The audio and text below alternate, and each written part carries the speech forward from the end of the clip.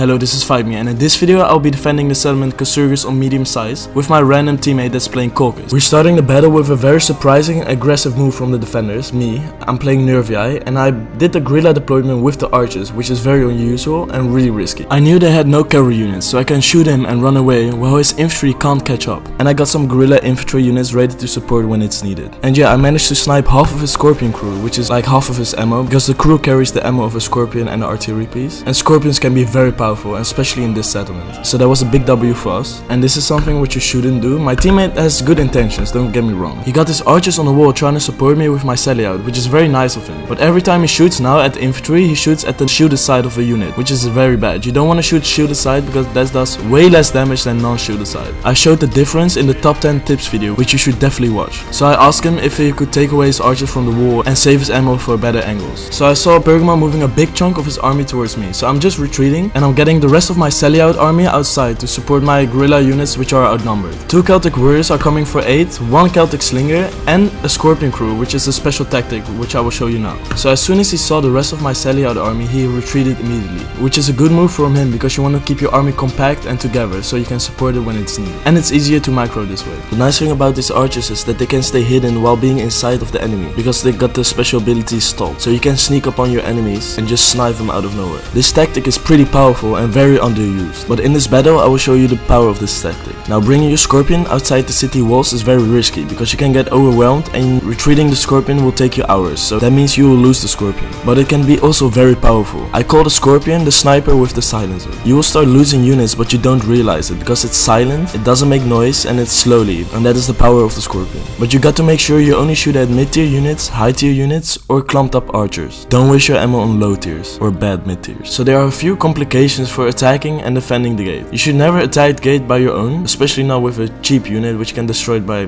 almost anything, which is happening right now. I could tell you how you could possibly do it, but the best tip for attacking the gate is neutralize the gate by breaking the walls next to the gatehouse, and once it's neutralized you can safely break the gate with your battering ram, and then your unit is safe from getting attacked because you're not going through the gate anyway when it's not neutralized, because then the oil will kill your units. And that's what's happening right here. The Spartan units got destroyed obviously, and now he's sending his Royal Spartans in to try to break the gate, which is a terrible choice. Just look at what happens. The Hillmen are retreating back inside and the Royal Spartans are following, and now they are dying because of the oil. And that's the tricky thing with the gate, just don't try and break it when it's not neutralized. Over here I used the sneaky stalk tactic with the archers. It is so fun because the enemy doesn't know what's happening and suddenly they're getting shot in the non-shield side. And overall it's just a terrifying thought to have hidden archers in your backlines ready to shoot anything. Now this is always nice to know. When they're breaking the walls and your units are standing too close to it, you will lose a chunk of your unit, and you should always try and avoid that, which I just did there. And yeah, there goes the wall. It's just always satisfying to watch. Now this is a massive mistake they made. They're trying to break one tower with the artillery because they are afraid of it or something, but when you neutralize it or capture it, it won't be in your favor again, and they're just wasting ammo. And you will also see late game that this tower will be decisive in the battle. So yeah, a terrible choice for them. Never waste your ammo on that. But on the other side they also made some very nice moves. This scorpion, this sneaky silent sniper, was shooting my general Osrun, which is the perfect target to shoot for. It's a very expensive high tier plus a general unit. If they started shooting me while they were also attacking with their infantry, I probably wouldn't see it. And there we go, this was probably one of my favorite snipes. I walked all the way around them to snipe their artillery piece, and I got some kills. I didn't get as many kills as I would like to because the artillery piece has a stupid hitbox which protects their crew a little bit. But I did damage. I got 20 kills, which is half of the unit, so half of the ammo is gone. And now I'm switching targets to the archer unit, get some kills on those. But I'm pretty sure they realized as soon as I shot their archers. But it would have been funny if I could shoot his whole army and he didn't realize nothing. So that shows the power of the sniping archers. I hope to see you guys use this tactic in some of your battles. It's very fun to do, but it's also easy to counter if you have a cavalry unit as an attacker. While I distracted them, my teammate came with a sneaky Hillman attack and got a volley into his archers. So that's another tip, distraction is such an important element in Total War battles. I'm now getting the rest of my sally out army closer to that one archer unit because it's getting sandwiched by his one little javelin unit and his general unit. But I think he retreated because he saw my sally out army getting closer, so I got lucky there. And there you go, the last wall is going down and you can see that the attackers are setting up to invade the city. The only thing is that my teammate still had 2 Hillmen outside as a resistance, and I think he had a plan with his archers to get some non-shoot shots once they attacked his Hillmen. But yeah, he retreated his archers because he was getting bombarded by the artillery, and now it's a little bit too late and his Hillmen are dying very fast. So that was a little loss for us because we needed those Pila volleys from those Hillmen to throw at the Royal Spartans. But yeah, mistakes are always made. And there you go, this is something that they did very nice. They entered the city from all sides at once. We were getting overwhelmed with all our low tier troops, we were getting shot in the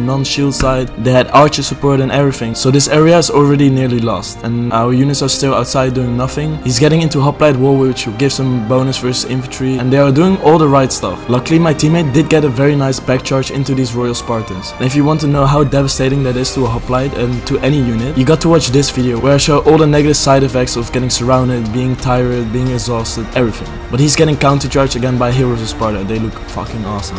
My Scorpion that's outside is finally getting some action. He's sniping the Pig Peltas, which is such a dangerous unit. This unit can easily get 150 to 200 kills without trying that hard, so that's why I thought a decent unit to go after. The surprising fact is that the Royal Spartans are losing men pretty fast. That's probably because they got surrounded and got all those debuffs. So knowing all the debuffs etc. from that one video is very important. I'm now also forced to send my Ocean into battle because I had nothing left on that side, and they're just bombarding it with all their Egema spears, all their Pig Peltas, and my Ocean is just dropping like crazy. My poor Ocean, man. 1, 2, 3, 4, 5. 5 units just targeting that one Ocean. 6 units focusing at my one Ocean. But that's exactly what they needed to do. And this is the other very powerful tactic. Getting non-shield shots from outside with your archers. Normally I shouldn't be able to get non-shield shots in this street, but because I'm outside with my archers, I am able to get those non-shield shots and do crazy damage against this general, which is even better. My teammate is mostly holding the right side and is getting some excellent non-shield shots into the enemy, which is perfect. We really need this because we're kinda losing the battle, to be honest. We don't want to give him non-shield side shots into us. Jesus, that was hard to pronounce. But we still want to neutralize the tower, so that's why we're holding right there. Over on my side, I'm pursuing his general, which is running away, which is psycho-charging with his other Royal Spartans. I'm kinda surrounded over here and I don't have much infantry support, so my Ocean is all alone against all these Pila units, which is pretty scary. I only got this one little slinger doing some damage. But yeah, I definitely need some more units right there, and a lot of my units are outside, and I will have to get some of those inside to help me with this street fights. And what my enemy is doing right here is pretty smart. He's sending his artillery crew, which I didn't really see, to try and kill some of my archers, which is very smart of him. I am retreating some of my Celtics already inside, but I will have to do it faster, and my Ocean is getting absolutely destroyed by all their Pila units. It's just rough to watch. So make sure you don't make those mistakes. My teammate over here pushed out a little bit too far and got absolutely destroyed by non-shield side, but it looks like he's doing his last stand over here, so that's good. He's neutralizing the tower and he's still getting some angles for his archers. Now people often ask me the question, is front dumping worth it? Well, this is a perfect example. 2 Pig Peltas units just front dumping 1 Carly. It is possible because, just like I said before, Pig Peltas are so broken, dumb, strong that you just got to unleash all your ammo and don't die, and you can just get your worth. And you can see it right here. It just annihilated that 1 Carly with half of its ammo. Not even, probably 1/3.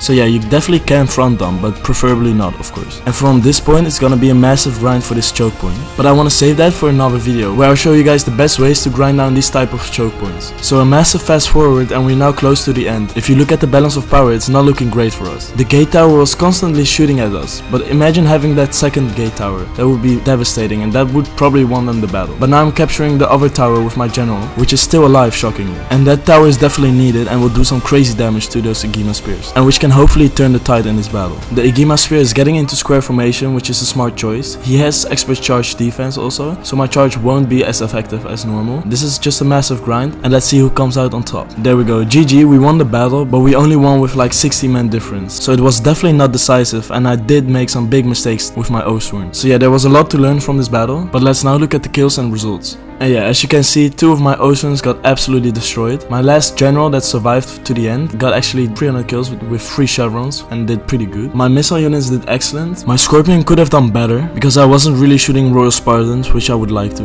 The rest of my army did average. Sparta though got some pretty good kills with all of his units, but not that many chevrons. But he still did a good job. And that was the video for today. I hope you enjoyed the battle. If you did so, make sure to hit that like button. And if you want to watch more content, I would definitely suggest to watch this video to discover all the hidden game mechanics and debuffs. So I will see you guys there. Bye bye.